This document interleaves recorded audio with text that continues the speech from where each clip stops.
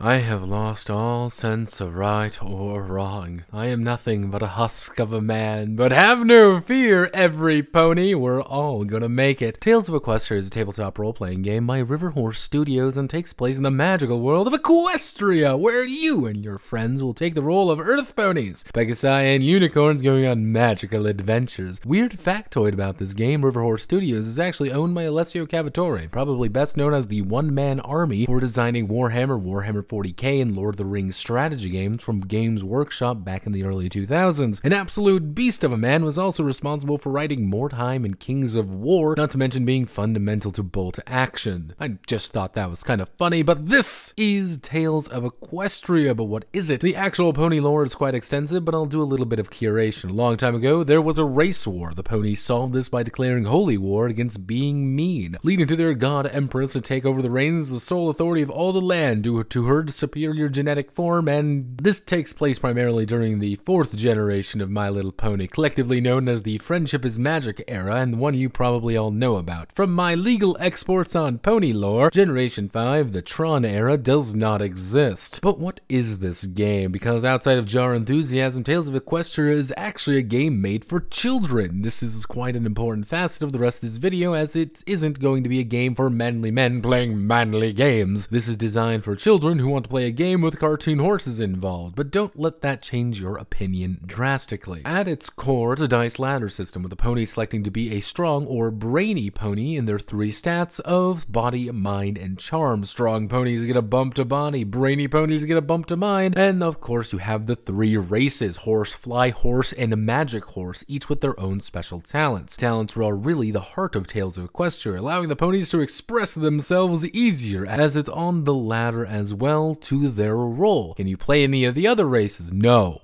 Why would you ever want to play one of those degenerate freaks of nature? Isn't that right, Ariane? The final core facet of the game is pony's stamina. A pony's stamina indicates how long they can express themselves and do things. Everything is going to be taking away or draining stamina. March across Equestria, stamina loss. Lose a debate, stamina loss. Get stabbed, stamina loss. Have your limbs torn off and forced to eat sushi rolls to get them back. It's going to be a little bit of stamina loss. Now, there is one little aspect, which is tokens of friendship. These act as part meta currency, part power source, part holy energy of Pony Christ. You build tokens of friendship by being friendly and making friends. Friendship is magic, you see. The simplest use of these is changing die results. 1 allows you to reroll, 2 allows you to roll a d20 instead, and 3 of these allow you to instantly succeed at challenges. Ponies can also change the story slightly with these, but mixing them together with your friends results in the best result. Remember, friendship is magic, and you need a friend max if you want to get these damn things. And that's pretty much the extent of the game. This isn't a complicated game by any stretch of the imagination. Most of the talents and traits either just add a die or allow upgrading a die. Even scuffles are little more than opposed rolls beating one another up. Not quite Golden Sky Stories tier, but we're getting there. But remember, this is a game for children. And does it succeed at being a good introduction to tabletop RPGs? Yeah, I think so. Encourages proper amount of friendship, magic, but still with enough stuff going on to make it work. Especially if the GM is willing to accommodate what the players are actually looking for. There is also a funny dice chart in the back, which is the funniest thing imaginable, which is also appropriate. My name is No Pony, and this was Tales of Equestria. If you like what I do here, feel free to like, comment, and subscribe. And many thanks to the bankers of Canterlot for keeping this entire thing funded. Now, every pony, I hope you have a wonderful rest of your day.